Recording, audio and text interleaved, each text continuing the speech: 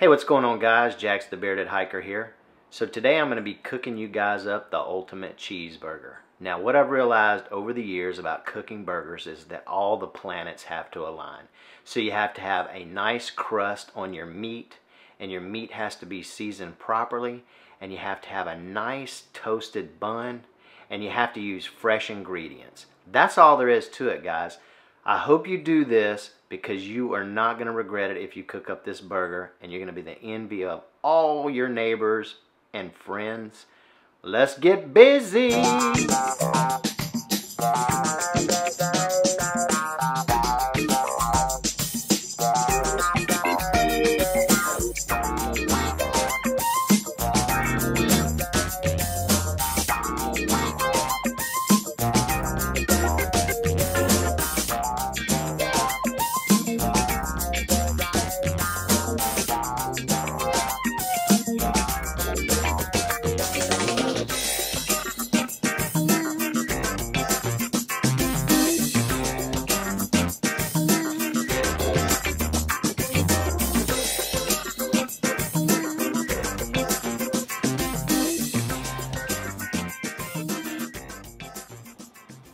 Okay, guys, so we got our patty going up, and I'm just doing one right now at a time.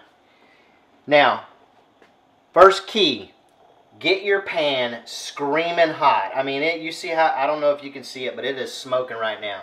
Now, what we're going to do is we're going to put our burger on here, and we should hear a lot of loud noises, some pop, snap, crackle, pop. That's what you want right there. Now, don't smash it or anything like that. We're going to start a timer right now for 4 minutes. We're not going to mess with it at all. Just let it go. You're going to want to be tempted to smash it or move it around. Do not do it. 4 minutes. All right, guys, it's been 4 minutes. We're going to flip. Look at that crust. Beautiful. Okay, guys, we're going to let this go for another 4 minutes, and at about the 3-minute mark, we're going to throw a piece of cheese on there. Now, I also want to say, I know everybody was probably covering their ears a minute ago when I flipped this thing, when I took this piece of metal and I rubbed it across that cast iron. That is a myth. If your cast iron is seasoned properly, you can put metal on it all the time. In fact, I clean all of my cast iron with chainmail. All right, we're 3 minutes in, and now I'm going to go ahead and lay my cheese on top. Now, this is a nice piece of deli sliced Gouda cheese. No reason why you can't use a sharp cheddar. I just felt like having Gouda today. All right, guys, we're melted up pretty good. It's been 4 minutes. So now we're going to just transfer over to here. Now, very carefully, we're going to just let this rest for a few minutes. And while we're resting it, we're going to take our bun. I got some clarified butter here. Just going to lightly butter our buns. Now, this bun is a brioche bun. I love brioche for hamburgers. It's got a slight sweetness to it. You know, with the saltiness of the burger and everything, it just is a really nice flavor, I find. All right, so we're going to take that same thing, lightly put our down on here. Now, just want to say, we could have used just the oil that was left over. I like using butter. It just gives it a nice nuttiness, I find. Okay, let's do this. Just a few seconds. Nicely grilled bun. Okay, now first, we got a layer on here, so this keeps the condiment from soaking in. So this is just a mayonnaise mustard mix. We're just going to spread that on both sides. All right.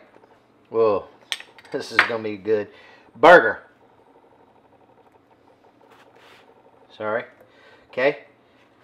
Take our lettuce, and as Gordon Ramsay would say, you don't want it to fall off. You want to fold it. Right? Just break it. Set that on there. Okay? Next comes the tomato. Very important here. Salt and pepper our tomato. lightly. Boom. All right, let's do this. And to top it off, let's do one more. All right, let's try this. Look at that. Look at that. Perfect. This is going to be a freaking explosion in my mouth. Are you ready for this?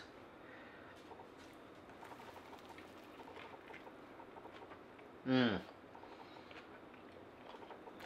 Mmm. Cook them. Cook. Mmm. Sorry. Cooked in perfection. Nice medium rare burger. Delicious. Mmm. Yum. Alright guys. The ultimate cheeseburger. Do it.